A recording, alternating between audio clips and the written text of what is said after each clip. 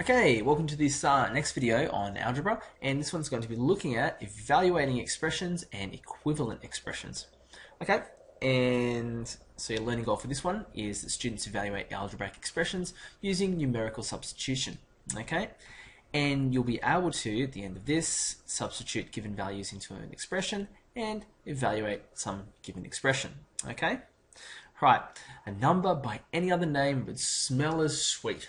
You can just imagine Juliet shouting that from the balcony at her numerically amazing boyfriend.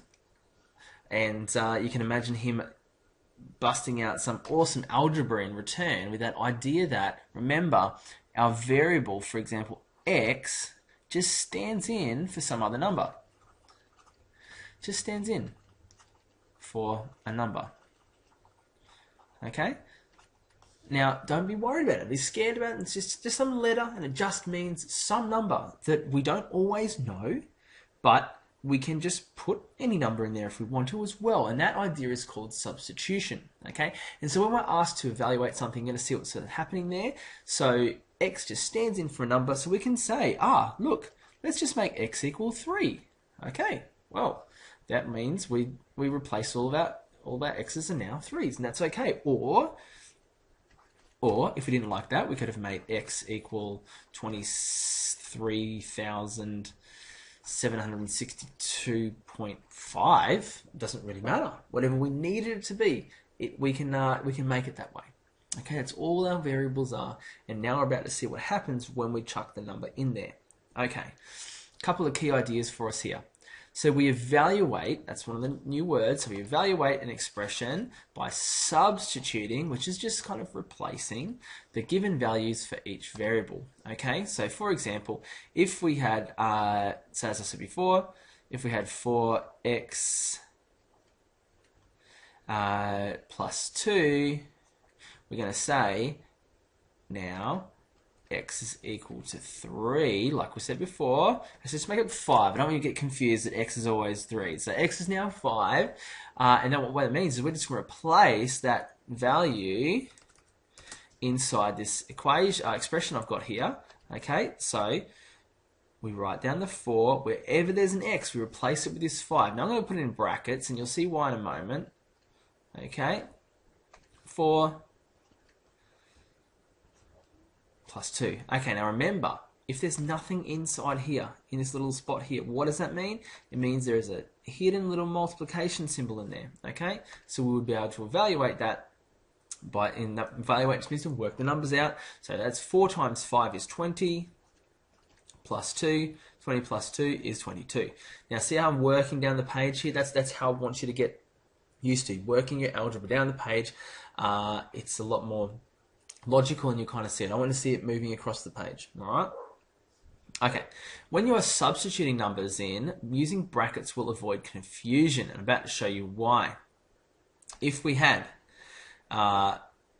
x squared, okay, remember that just the same as x times x, but we're going to say now that x is equal to -2. That brings out some problems, because if you don't use brackets and you just go, right, x squared, so that means -2 squared, because I've just replaced the x with the -2. This becomes a problem, because if you just type this in your calculator, it's going to give you that being equal to -4. Okay, but it's not. Okay, because 2 times 2 is 4, and it just chucks that negative out the front of it. Okay, whereas what's actually happening here is if we use brackets to replace the variable, then we're going to have instead -2 squared outside, which means -2 times -2, which is actually 4. Okay, so something you'll learn later on, that negatives multiplied together become a positive. Okay, so it's really important that you use brackets, I think. Okay.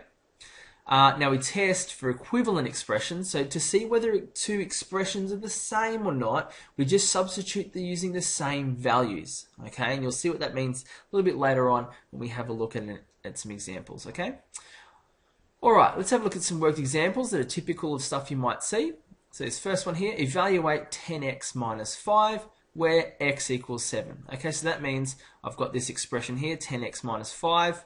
So it's always a good idea to write it out yourself first. So 10x minus 5. I'm going to replace the x with 7. So I've got 10, going to put the 7 inside brackets, minus 5. So remember this means 10 times 7, which is 70, minus 5, which is 65. Done. Moving down the page nicely, okay? Right, evaluate x over 2 plus 4, where x is equal to 5. I'm going to give myself a little bit more room here. Okay, a different way I'm going to let you do this. I'll show you a different way. So if I have x over 2 plus 4, okay, but now x is going to equal 5. So I've put the equal sign here. I want you to watch where I go with this.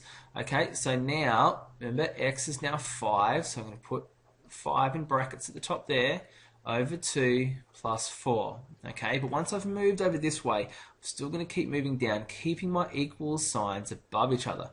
Right, 5 divided by 2 is 2.5, plus 4 is 6.5.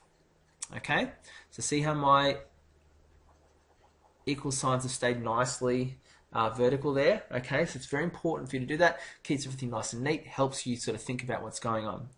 All right, here's another one here, a little bit larger for us. So evaluate this expression here, 80 minus 2xy plus y, for x is 4 and y is 7. Okay, so let's sort of look at how that's going to go. Okay, let's rewrite it for ourselves. 80 minus 2xy plus y, where x is 4 now and y is 7. So I'm just going to work down the page of this one. I'm happy to do that rather than move across. And you'll see why I think this is a good idea for evaluating expressions, because it's a lot easier to keep track of what is supposed to be there, what you're supposed to have replaced and things. Okay, so 80, well 80 doesn't change, so 80 is going to stay there. 80 minus, right, keep our brackets for now, here's our x. So x gets replaced with 4, y gets replaced with 7. Plus y is 7. Okay, now 80 minus, okay, now we use our order of operations. Okay, so I'm just going to write off to the side here. Remember, use order of operations, okay, to work these things out. All right, now you might be allowed to use calculators for these as well. Just double check with that, and obviously then, as long as you write everything out correctly and use your brackets and stuff well, your calculator's just going to smash it out for you, because this sort of stuff's just that busy work that is not really what we're interested in making sure that you're able to do. All right, so 2 times 4 is 8, times 7 is 56, plus 7. Okay, so 56 and 7 is 63. And then I've got 80 minus 63, which is 17. Okay, so there's our expression there. So it gets smaller and smaller and smaller, down to we're just left with one number. All right, which of these expressions are equivalent? All right, so we have 3x plus 4, 8 minus x, and 2x plus 4 plus x. So how do we tell? Remember I said above, to see if some expressions are equivalent, you just substitute the same number. So we're going to write off to the side here, let x equal 2. Okay? You can make x equal 1. Okay, you could make x equal 0 if you wanted to, and see how that worked. Okay, we're going to go with x equals 2. Pretty easy. All right, so our first expression goes to 3 times 2 plus 4. 6 plus 4 is 10. Our second one here, I'll write it again, 8 minus x, so that gets to 8 minus 2.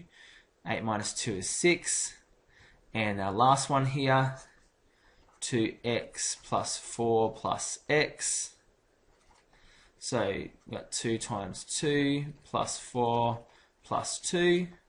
So that's 4 plus 4 plus 2. 4 and 4 is 8, plus 2 is 10. So this one here and this one here. No, what am I doing? That one, the first one and the last one are our two equivalent expressions.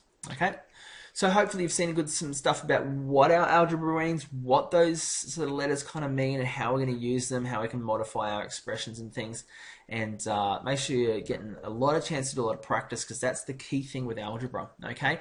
The more you use the tools, the more you get used to it, the better you're going to be, and the less of concern it's going to be when you have to come to use this stuff, okay? Thanks for watching.